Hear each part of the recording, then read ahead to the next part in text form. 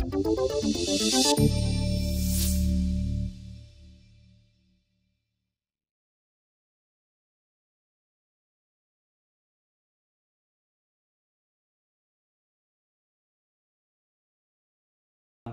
welcome to Linux Shell Debates, or How I Stopped Worrying and Learned to Love PowerShell.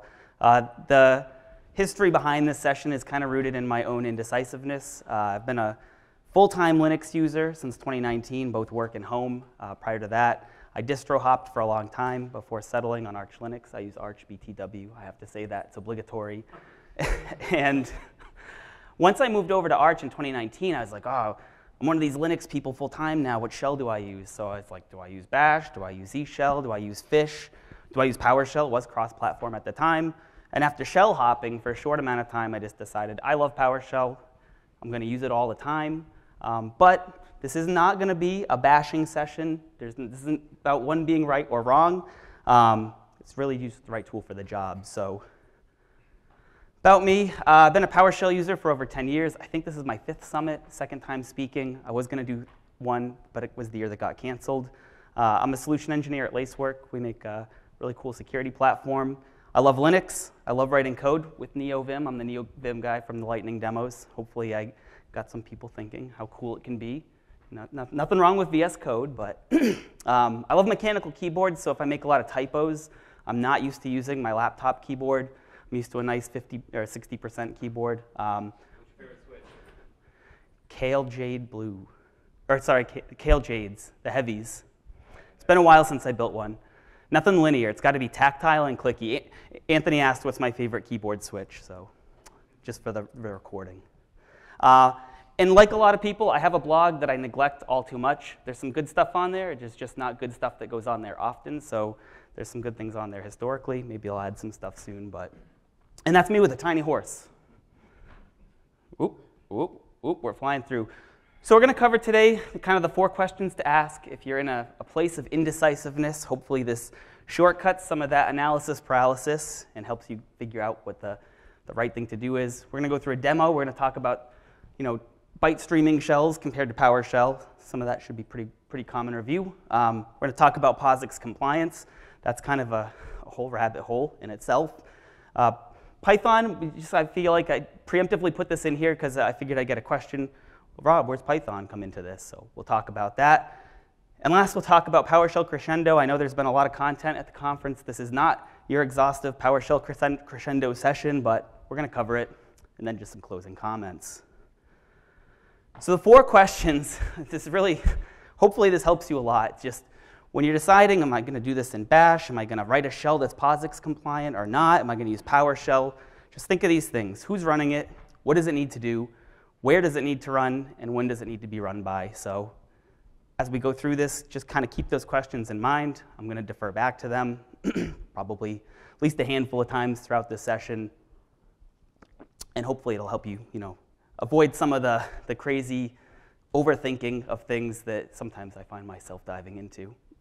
So we're going to jump into the demo now. And I had to put my NeoFetch up, of course, again. I use Arch, by the way. It's proof. So this is bare metal. I'm one of those crazy people that, sorry. Hopefully that's better. Let me know if you can't hear me. Also, size-wise, I tested this before everyone came out. You should be good till about table row 8. After that, I have no idea. You're on your own. But yeah, so it's bare metal. We're going to be doing this mostly PowerShell, but we will see some Bash and some other things. I'm using Kitty Terminal. I've got my tabs there. But what I wanted to do is start by just talking about pipelines. I'm already in the directory. So let me pull this up. And there's really 2 primary type of pipeline architectures, at least that I know of.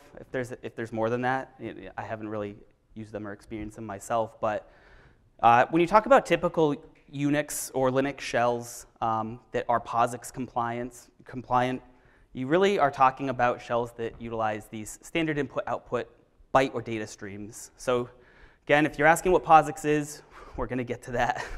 It's kind of a whole mess. But shells that adhere to this byte stream architecture, commonly include your Bash, your Z shell, I think Fish as well, Dash, not PowerShell, and of course Bourne shell, the OG shell there. And really what this allowed you to do, especially back in a day that predates me, was you'd have these utilities, like PS to get processes, and then if you wanted to filter it, you could pipe it to grep.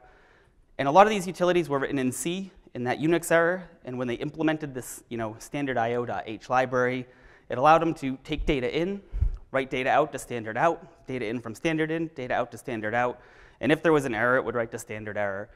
And if you're just using these at the terminal, if I went over and did a PS, AUX, there's all the processes on my machine, and that's the standard out. But if I also wanted to filter that, let's just do grep. I don't know, I see Python there. And now what I've done with the PS command is I've got that output, went out on standard out, and then across the pipeline, the byte stream went to grep to filter on Python, standard in there, and then standard out to the terminal. And this is really pretty neato back in the day because it saved you from having to, it just allowed a lot more ease of use at the terminal. You didn't have to write to a file and then have another disparate utility read from that file and then change it. It allowed you to do things on the pipeline, which we're used to doing in PowerShell. So we go back. I'm going to show a couple examples of this. This is not very complicated examples. This is really just to show you, but I have a file, I have a CSV file, and it's very simple data, just 3 columns. It's got state, city, population. It's based off the US 2020 census data, 2022. And what there's some anomalies here you might notice on line 2. That's actually the state of Alabama, so the state is included in this data. It's not my data set, but we're just using it for illustrative purposes here. But if I wanted to filter and say, you get this information, and I'm going to copy and paste because I am not typing all of this.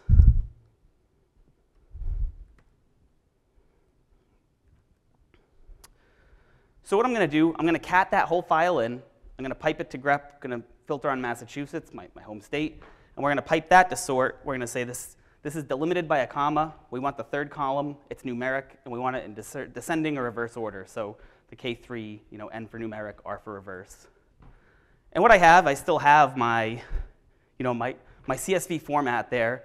But you can see how this is convenient, especially back in the day. So you could easily work in the terminal to get this data out.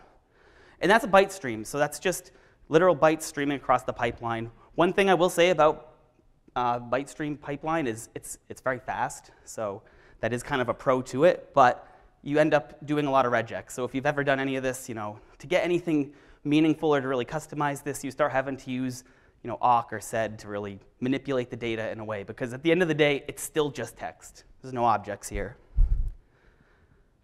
So that's the difference. Obviously, we all know PowerShell. We all know it's object-oriented. So when you're talking about the PowerShell pipeline, you're actually passing rich.net objects across the pipeline. So in this, again, very simple PowerShell, but we'll go ahead and run it. And there's a couple different ways you could do this. And I guess if anybody's watching the recording, they're like, oh, these examples are so basic, they're so silly. Whether it's the PowerShell example or the Bash example, this is not an exhaustive lesson on how to, I guess, do complex pipelining. There's some crazy good stuff out there. That's not the intent of this. But if I want to get this data, and I'm a sucker for clearing the screen, now what we have is all that same data. And this just used import CSV, so I gave it to path to the file. One thing I want to call out that PowerShell does, there's a couple gotchas that I want to point out. When you do import CSV, by default, when it deserializes that CSV into PS custom objects, just know that it's actually doing that. This isn't text anymore. These are actually objects. So if I look at this data, if I do a get member, you can see the type there. When PowerShell did its magic, it converted those to objects automatically. I could have done a get content and got a little crazy with that. But I just want to point that out. That also, this bit me years ago. Invoke REST method does that. So instead of giving you the raw JSON, it's giving you that deserialized JSON PS custom object. Just keep that in mind. But we can do a lot more interesting things now. And this is going to be common. I mean, this stuff probably everyone's been doing. If I want to just see what item 56 is in there, index starts at 0, I can see that's Alabama, Pike County, 33,014 people. So that's pretty cool. I could do get random. I'm not going to do that. But if I want to filter this, and let's see, when I make this big, yep, I usually get that. Give me 1 second. There we go. 1 second. Let me clear my typos here. There we go. So now I'm going to take those data objects, I'm going to pipe them into where object, I'm going to have a filter script that says look at state, match state on the property where it's equal to Massachusetts. This is object matching. I'm not just doing grep was just looking for the raw text. This is actually doing evaluation of the object. And then I'm going to take that subset of objects, I'm going to pipe that to sort object. I do have to cast the pop as an int. When the CSV gets deserialized, they're all strings. If you're doing the import CSV, just keep that in mind. And then same thing, descending order. And still nice thing, these are all objects. So this is probably crazy review. We all know this. I just want to show the differences between the two different pipeline architectures that are out there. And a lot of this stuff you'll actually find if you ever go and read like the Monad Manifesto. A lot of the stuff that's in the other shells like Bash, Corn Shell, Bourne Shell, influenced some of the design choices of PowerShell, but it was a deliberate decision by Jeffrey Snover to do objects instead of text. Matt was going to have a book out there, but he put it away. A shell of an idea probably goes into a lot more of that, but if you want to read the Monad Manifesto, there's a link there. And this is all going to be on GitHub after. It's actually on GitHub now, you just don't have the link. So that's the differences between the two types of pipelines. So now I want to descend into the insanity, and some of my friends and colleagues in the front here have heard me rant about this. POSIX compliance.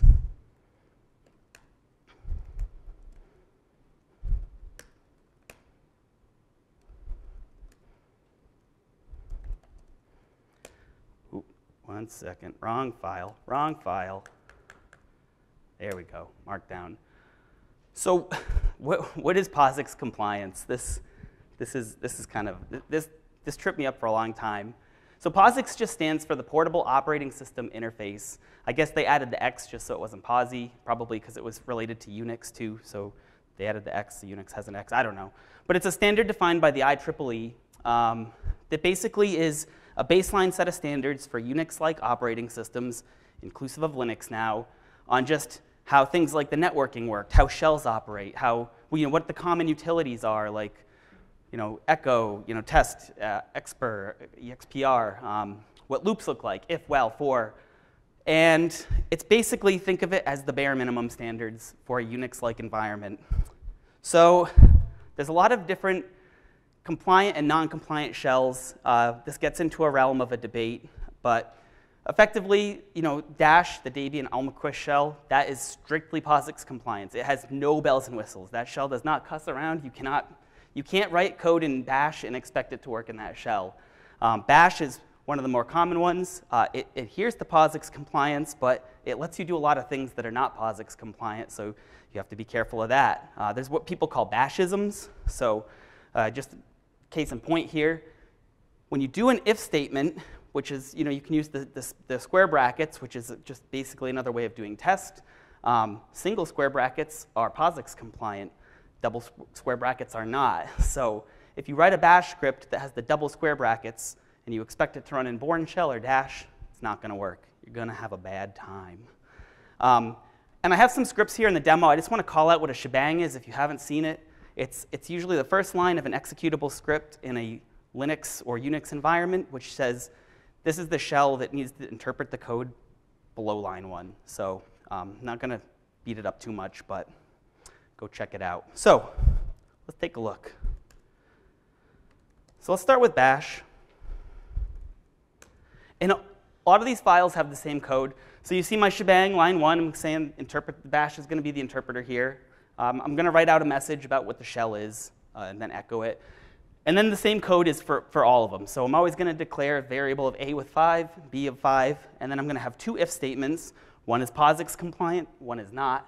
And if it's POSIX compliant, we'll get a green success. If it's not, we'll get an error or nothing. The tput set AF2 and the tput srg0, that's just what's making the screen or the text green, and not necessary, but I like text colors or color text in the terminal. If you don't, I don't know why you hate fun that much, but it's not necessary for this, but I can't live without it. I usually like ANSI escape codes, but I did not want to figure out which shells supported them or not. That's why I'm using tput. So let's run it. So again, it's an executable file. I go run it. We get hello summit from bash, the born again shell. POSIX compliant code, numbers are equal. And the not POSIX compliant code, numbers are equal. That's what we expect. So similarly, I have the dash, the Damien Almquist shell. Same code other than the message on line 3. So this one, again, the shell is very bare bones. So if I go to run that, we'll see the hello message, the POSIX if statement, numbers are equal. And then the second if statement, line 17, says right there, the double square braces not found. Because dash has no concept of all the bells and whistles that might be in some other shells, so it is bare bones. So if you write a shell script that's not POSIX compliant, you're going to have syntax errors. So born shell is another very bare bones shell.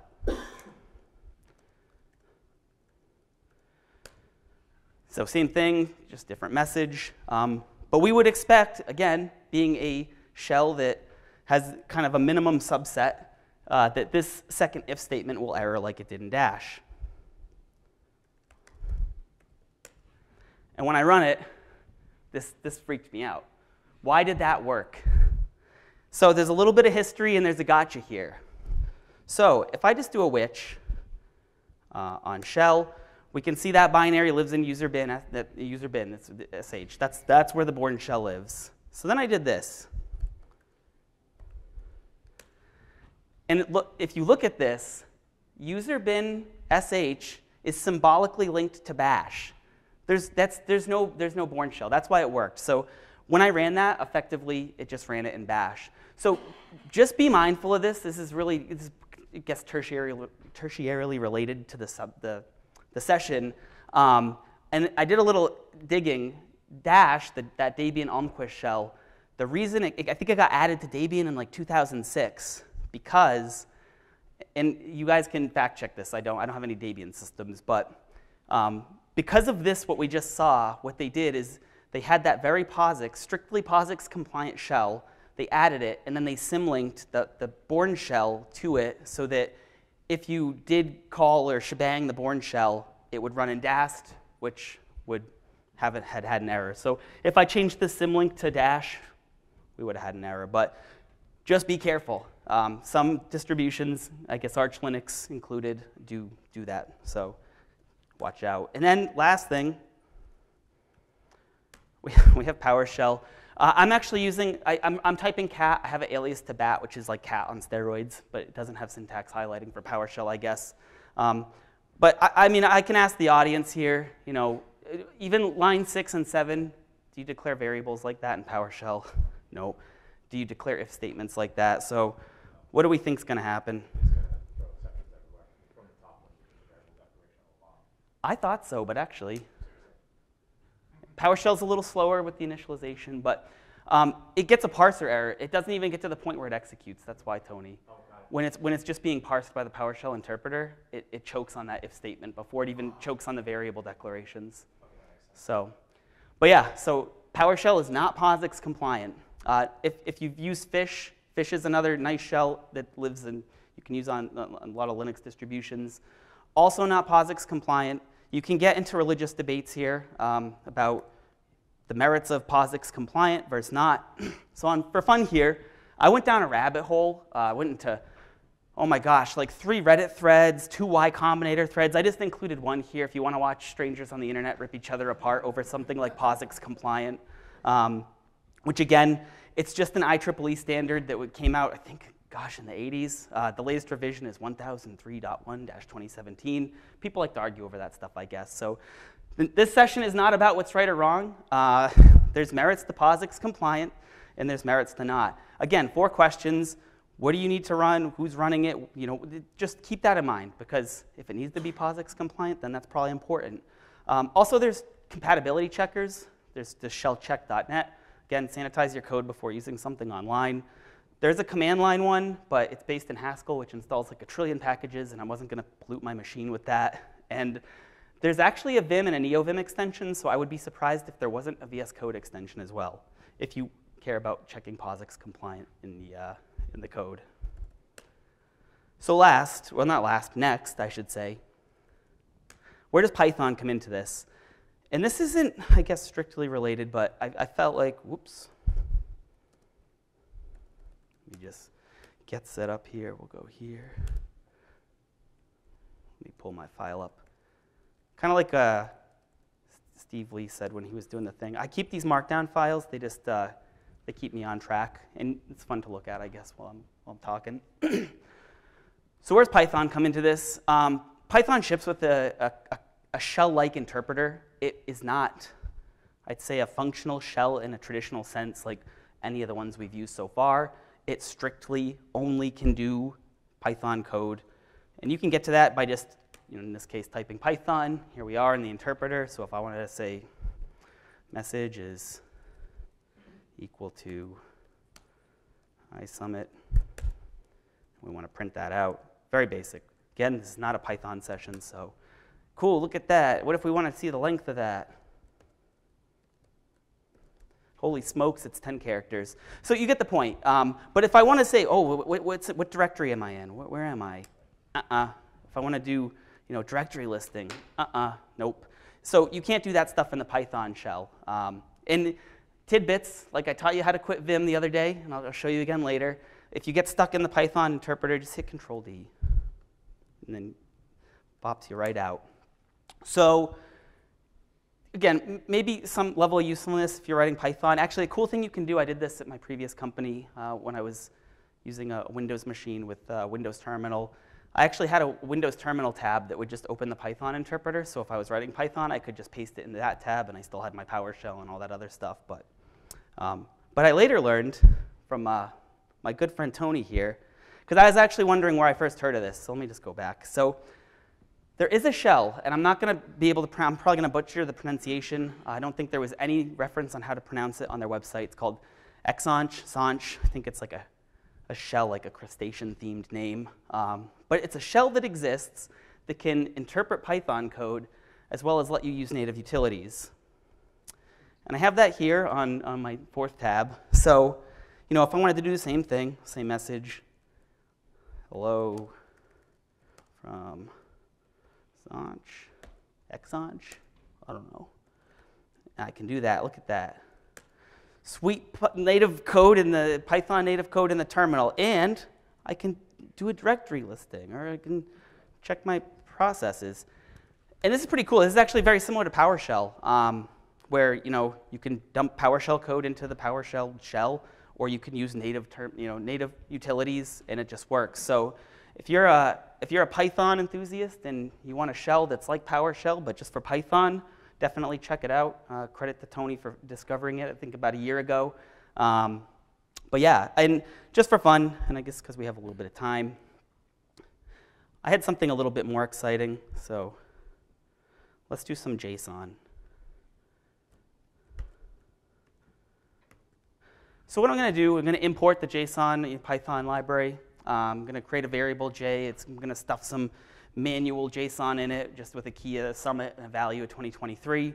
I'm going to print out that whole value, or that whole variable. And then I'm just going to say, give me the value of Summit, which should be 2023. And cool, look at that. Right there, you can see it under the print, that last print statement. So again, pretty cool. It's very similar to PowerShell. Where does this apply? And actually, I will fully admit, I don't know if Xanch is POSIX compliant. I didn't look it up, but I did want to just show this is where Python can come into play. You have some options there, so that's pretty nifty. So finally, this mic is temperamental. Keep my head up like this. All right, 1 second. Let's talk about crescendo real quick. This is not an exhaustive crescendo session, but so I took this from the help file. If you do get help, about underscore crescendo. It'll say the PowerShell crescendo module provides a novel way to create proxy functions for native commands via JSON configuration files. And that is absolutely true. I went down a little bit of a crescendo rabbit hole, and I kind of was feeling like Ian Malcolm in Jurassic Park when he says, yeah, but your scientists were so preoccupied with whether or not they could, they didn't stop to think if they should. And again, I'm not trying to bash crescendo. It's a very powerful tool. It's a nice tool to have in the tool belt. Much like I said with my NeoVim session, crescendo is similar where it's assembly required. You can do some very simple things in it, but if you really want to PowerShellize a native command, there's some upfront work there. It's not including some code. So it might be light work. It might be a lot more. Keep the 4 questions in mind. Again, if you have, say, maybe you have a team that knows PowerShell cold. They're coming from a Windows environment. And now you have this project where you have to do a bunch of Linux stuff. And you have a year to convert some native commands so that the team knows how to use it. It might be a great use case. But if you're already in a Linux environment, you're just used to switching between native commands and PowerShell, might not be worth the time to try to convert them. So don't overthink it. Remember the 4 questions. It does have a well-documented schema, which is nice. So if you have that in the file in your favorite IDE, VS Code, NeoVim does it as well. It'll have some IntelliSense.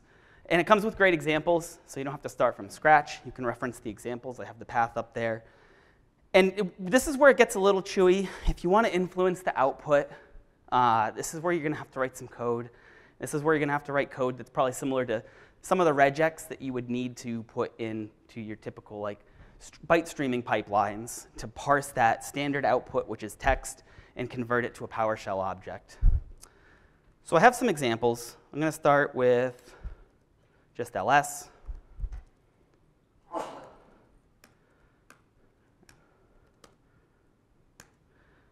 And this is what the example file looks like. Pretty cool. So this is going to create a invoke-ls command, the original name.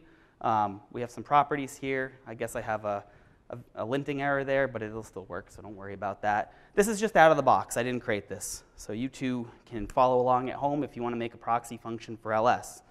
So if I do this, and thank goodness for PsReadline, because now I don't have to type this, what I'm going to do, I'm going to do export crescendo module. I'm going to reference that configuration file. We got to give the module a name. I'm going to call it PSLS.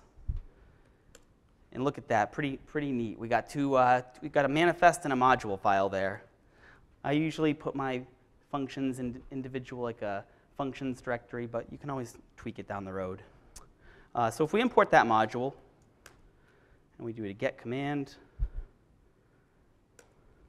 we can see the function we generated. So invoke ls, and if I do an invoke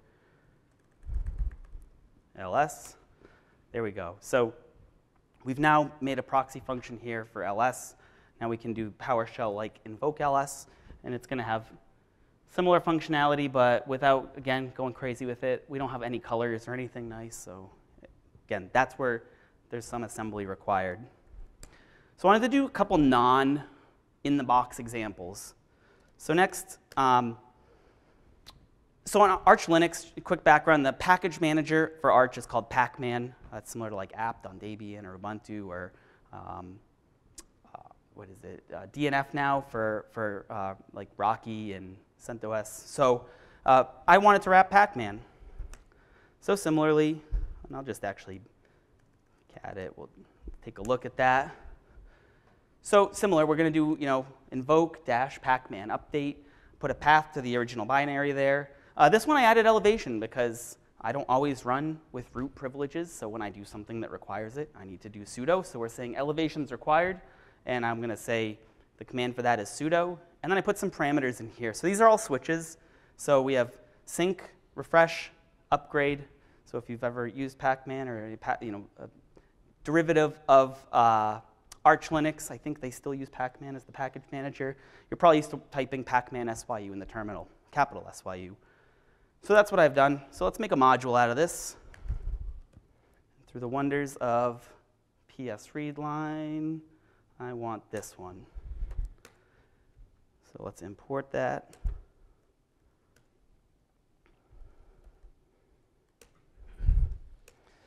I always like a clean screen. So there's my command, invoke pacman update. And there's a couple gotchas here, and I didn't solve them because, again, this isn't a Crescendo-specific session. But if I do my invoke pacman update, I'm going to pass it the SYU via the parameters that I gave the function here. So we're going to do a sync, refresh, and upgrade. I'm going to put my password in. Don't hack me. And what's going to happen is going to hang.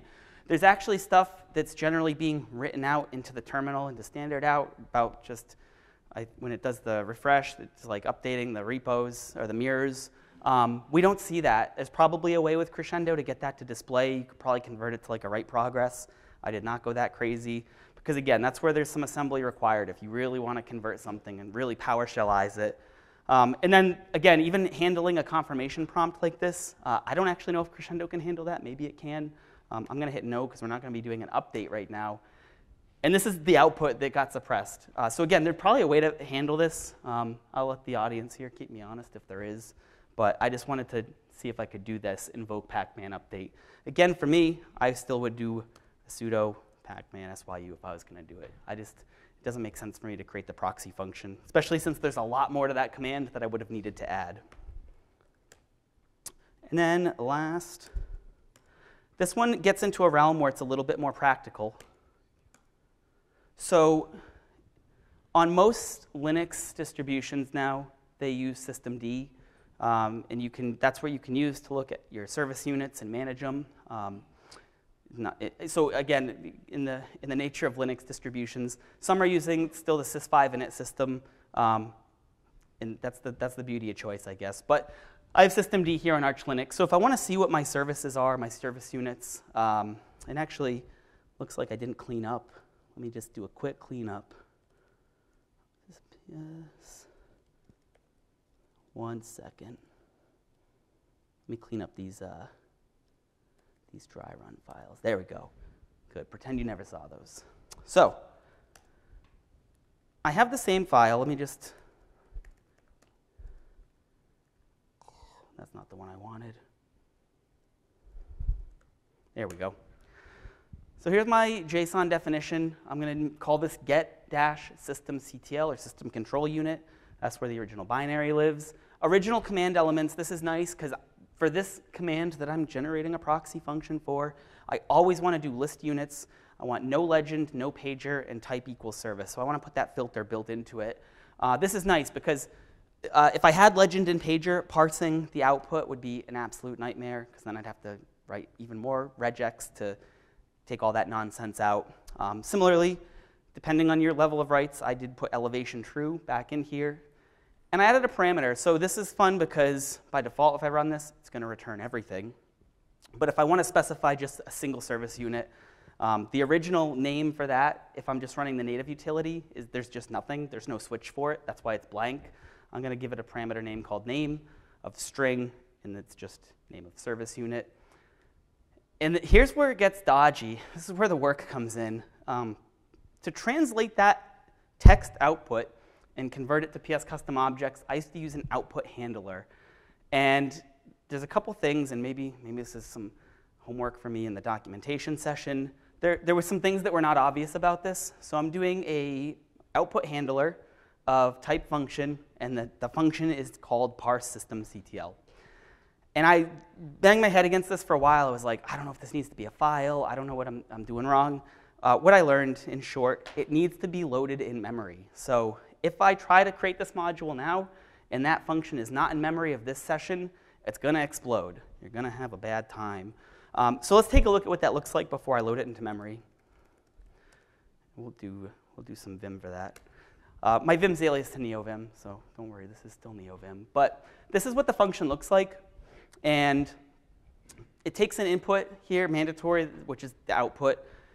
And here's what the code looks like to parse this and convert it to a PS custom object. And this is where, again, I get that Ian Malcolm feeling from Jurassic Park. And if you have time and there's a useful benefit to creating these proxy functions, by all means do it. Like, again, I can see the value of Crescendo and it has some uses. For me, like, I still just use the systemctl commands. There wouldn't be a purpose for me to use this. personally, but that's my subjective opinion. But there are useful. But look at the regex we have to do just to make these PS custom objects. And here's where I'm going to fully admit I'm not a regex expert at all. I didn't write this. I use ChatGPT because I don't have time to try to figure that out. So, like I said, I'm not afraid of ChatGPT. It has a time and a place as well, and the time and a place is trying to figure out regex for a specific output. I think I literally just pasted the output in and said, here, this is what I want. Just do it. And it did it. And it worked the first time, Tony. So that has to be in memory. So I'm going to load it into memory. I'm just going to dot source it into memory there. And let's, same thing, configuration file, the module name, call it PS system CTL. Let's import it. Just prove that we have it in there. There's my function, and let's run it. Oh, I forgot, yep. And there they are. That's pretty, I mean, I'm not going to lie, I did think this was pretty cool when I got it wired up. It kind of felt more like a novelty, but there they are, PS custom objects. These are filterable objects that I could now pipe into where object, so I don't have to do select dash string and figure out the regex there. And, you know, just because I showed you this, we can even do name, and let's just say we want to see the U power service unit. There it is. And that is pretty cool. So again, I guess the meat of this, the takeaway, just remember the 4 questions. I'm sure it makes sense. There's a time and a place, but yeah, that's a good segue to this. 4 questions revisited. So again, for everything I showed you today, I think the key takeaway is just keep this in mind. Don't overthink it. Don't be paralysis analysis. Don't try to be the hero that if you have a team internally and they're writing Python and it's working and everyone likes it. Don't be like, no, we need to change this all to PowerShell or Ruby or shell scripts. Just keep these 4 simple questions. Who's running it? What does it need to do? Where does it need to run? And when does it need to be done by? 4 probably makes the most sense, because even if you want to do something for yourself, if you don't have months to figure it out, then might be an issue. So in closing, again, I kind of spoilered this at the beginning. The core of this is just use the right tool for the job. And that's going to be very opinionated. There's no right answer here. When to use a byte streaming shell versus a object-oriented shell, when to use POSIX compliant scripts or non-POSIX compliant scripts, or even something like PowerShell, which isn't even remotely POSIX compliant. So, and for me, don't be afraid to use PowerShell on Linux. It's fine. I still use shell scripts where I need to, Python where I need to, but my default shell is PowerShell. And for the 4 questions, I put these just scenarios. Like, again, this is where it gets a little subjective, I think. But do you actually want to work with JSON without first deserializing it into an object? Personally, I don't. No offense, if you like the JQ utility and you're a whiz at filtering with JQ, then keep doing that. That's the right tool for you. Me, I need to work with that in object format in PowerShell first. And again, if a perfectly capable shell script exists, do you really want to spend time to rewrite it? Maybe yes. Maybe it depends on the time and the audience. Maybe not. I already gave the Python example. And this one, did you catch when I was parsing my Markdown? I was using Pleau. I know PowerShell has show Markdown. I think I actually wrote a blog on show Markdown. I love it. But gosh darn, Pleau is just, it looks so much prettier the way it renders it in the terminal. So that's the right tool for me for that job. And yeah, that's all we have. The materials are there if you want to see the session or the slides or any of that. But cool. Thank you.